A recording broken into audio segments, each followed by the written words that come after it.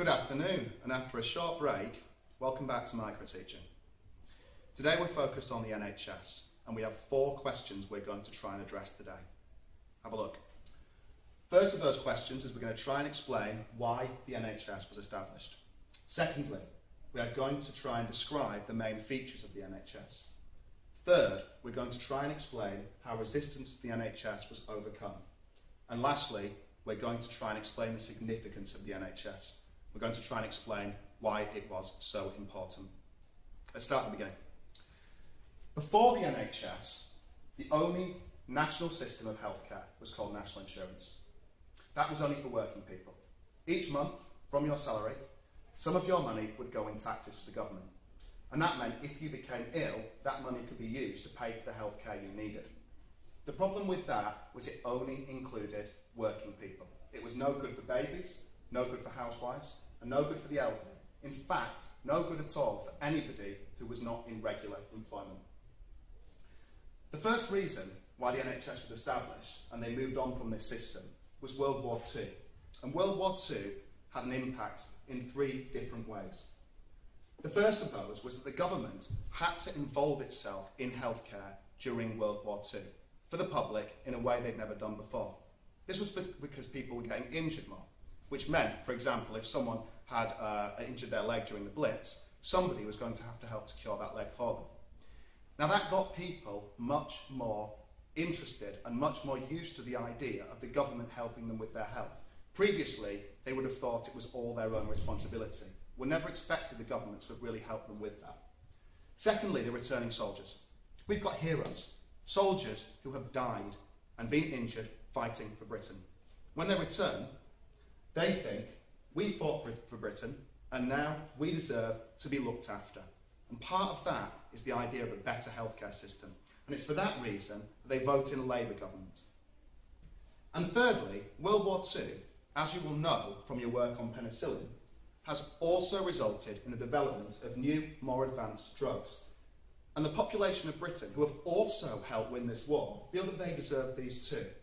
But there's no way they're going to be able to afford these because they're very expensive. All of this leads to a desire for change. Now previously, if you went back 100 years in Britain, that change might have not gone anywhere because it was only richer people who could vote. But now poorer people can too. And if the government wants to get elected, it's going to have to respond to their demands. So because of their demands, a man called Beveridge, who was a civil servant, is tasked with the idea of coming up with and planning a national health service.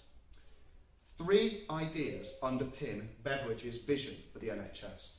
First of all, the idea of cradle to grave, which means that you would be looked after from the moment you were born to the moment you died. Secondly, all pay, all benefit. This is about tax.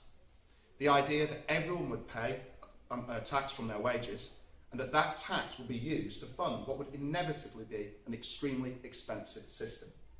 Number 3, services free at the point of delivery. This is important. Under the NHS, you would not go to the doctor and be given a bill that would be settled later. The treatment would be free and you would pay nothing. And this was enormously attractive to those people who were poor and didn't have vast amounts of cash lying around their houses.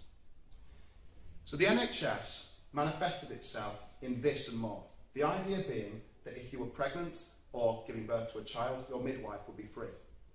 If you needed a specialist doctor to treat you, that would be free too. If you needed to visit a hospital, it would be free. The doctors who were trained would be trained by the government. All doctors, general practitioners, would be free. All the drugs you would need would be free. This was also true of dentists and opticians. All of these under the original NHS would be free for everybody. Now this to us, well, to most people, seems like common sense, and it's difficult to understand why there would be resistance to such a humane idea, but there was resistance, and this is why. First of all, we have richer people. I always draw rich people with a top hat and a monocle. And they don't want to pay more taxes because they can already afford their own healthcare. We also have richer people, again the same drawing, arguing that healthcare is a personal responsibility.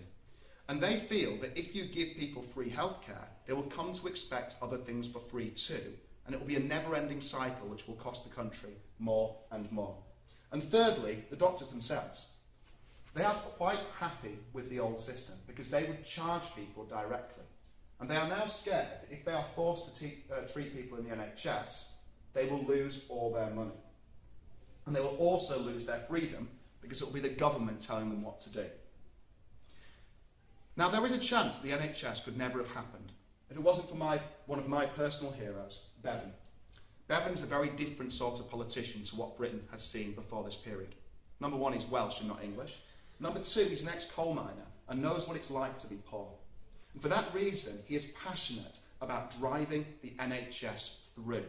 This is how he does it.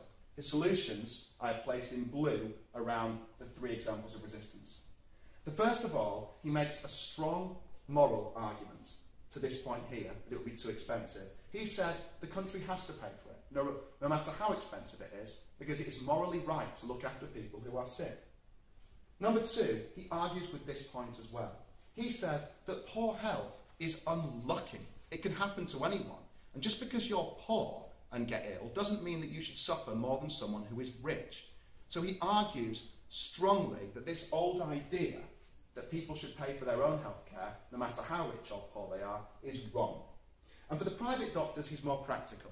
He promises them that if they come to work in the NHS, he will match their previous incomes, which means they won't lose money.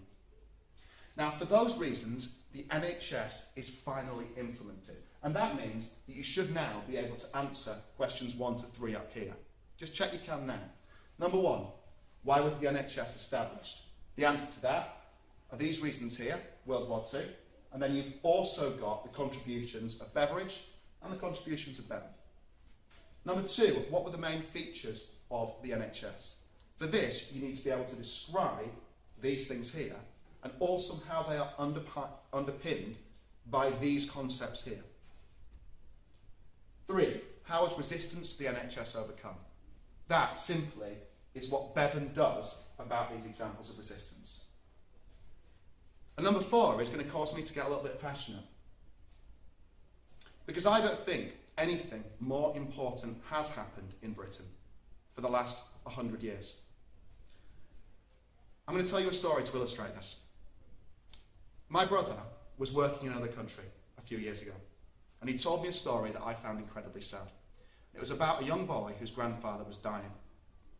The young boy came to the local hospital, and he begged, not for health care for his grandfather, but for a mattress on which his grandfather could die. That was because he had no NHS. He had no expectation that anybody should help him in his time of misfortune. The reason we don't think like that, the reason we expect to be looked after, is because of the work of people to push this system through, and my heroes, Beveridge and Bevan. If it wasn't for the NHS, our lives would be worse than they are now. Final political message. People fought for the NHS, and you should fight to keep it. Thanks very much for listening. More videos to follow.